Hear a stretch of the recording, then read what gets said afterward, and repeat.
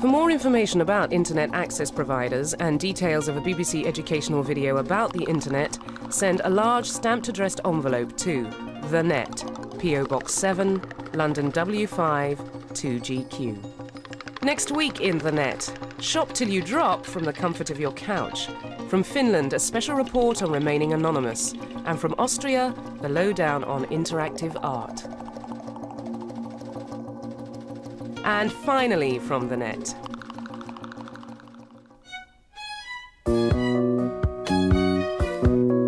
This is The Spot, the world's first interactive soap opera. Apparently you can email the real people in this soap opera. Of course, it's all being written by some little nerd in an advertising agency in New York. Jeff's always only wearing shorts, good set of pectorals, and writes highly entertaining diary entries. No, not really at all. I think it's just the pectorals. You can always email the dog, Spotnik, and Spotnik writes his own little diary entry every day because, as we know, dogs can write diaries. A lot of people have been wondering whether they're real people. If I wasn't real, could I do this?